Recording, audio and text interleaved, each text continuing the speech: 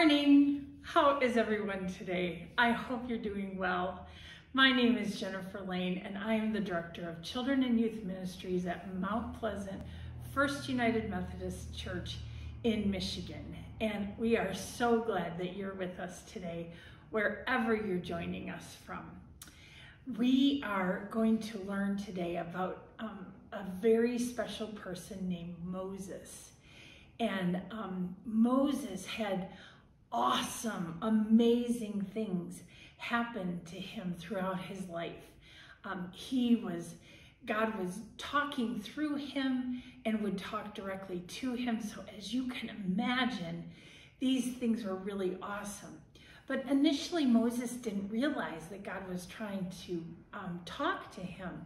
And so God went about it in a very amazing and awesome way. Now, you know I overused the word awesome a lot, but we're actually talking about things that inspire awe. And if you look at this young man in the picture here, he is looking at things. You might feel that way when you go see the fireworks. You might have awe and think, this is so amazing. How do they ever do that? Or you might have awe when you feel really afraid and you're not sure what somebody is doing or decisions that they're making. You can have awe for that too. So sometimes awe is a very positive thing, and sometimes it can be a bit scary because it's so overwhelming, awe is. But we are looking at the word awe and thinking about God. And we often think of the word awe as inspiring us to wonder and to be creative. And that is certainly the case in today's story. Now, I have a clue for you on today's story, and it's in my box of wonder. Ooh, do you hear that clunk? Ooh, it's something sort of heavy. I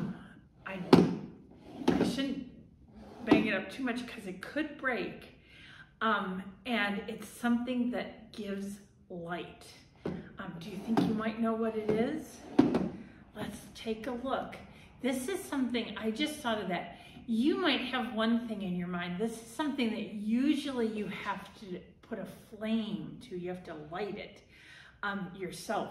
And it's a candle, you're right. Now this candle does not need a lighter or anything. It's one of those, so you can turn it on the bottom.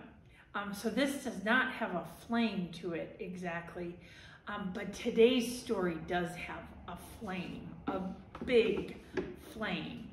And let's hear our story from our Book of Wonder. So this is our Celebrate Wonder Bible Storybook.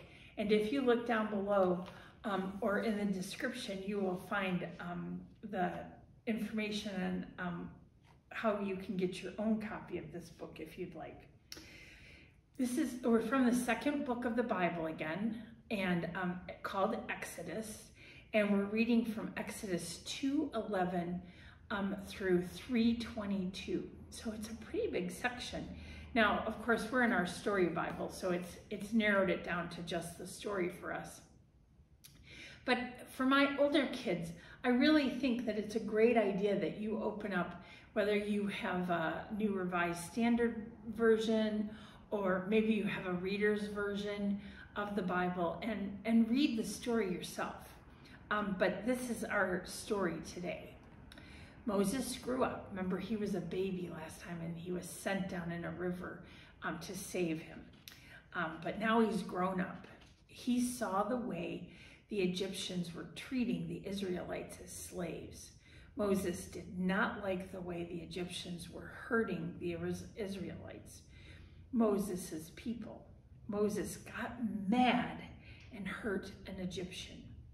He got scared, so he ran away to Midian, and he was a shepherd and cared for sheep.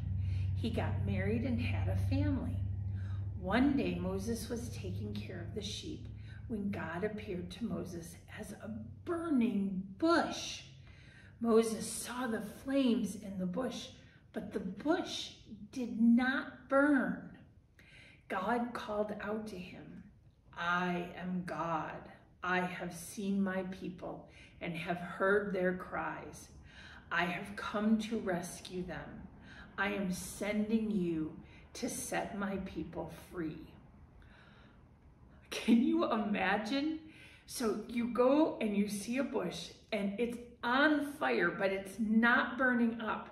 And then you hear God's voice telling you that God is sending you to set his people free. That would be, I would be full of awe, and I would be afraid, and I would feel nervous, and I would think that I am not good enough to do that. And that's exactly how Moses felt. Listen, he says, who am I to do that? Asked Moses. And then listen to what God said. I will be with you, Moses. You will go to the Pharaoh and tell him to set the Israelite people free. So, oh my goodness, that would be so frightening, wouldn't it? Remember, the Pharaoh has long, it's been like 400 years since Joseph.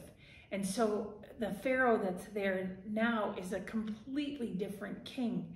And that king has long ago forgotten about Joseph. So that is not helping Moses at all. The Pharaoh that's there now is a cruel ruler that would kill babies to protect his own kingdom.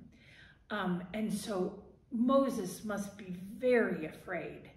Sometimes we're really afraid too, and it's hard for us to do what needs to be done. But I want you to remember something so important, and it's probably the most important thing here. And remember what God says to Moses. I will be with you. Know that God is always with you. God is in your heart, and God is always looking out. That Holy Spirit is inside of your heart and looking out after you and taking care of you. And you are going to be fine. Whatever God calls you to do, God is going to be with you. That doesn't mean it's going to be easy. And it doesn't mean that it's not going to be scary. But it does mean that God is with you. And so if God is with you, there is nobody that can put you aside. And God is always with you. So my friends, I hope you remember that as you go into the day. If you look down below, you'll find some activity sheets for today. You'll find a video for today. I've had trouble posting the videos with these videos, so sometimes look on the post above it and you'll usually find it. And I also have a really fun craft that you might like to do too.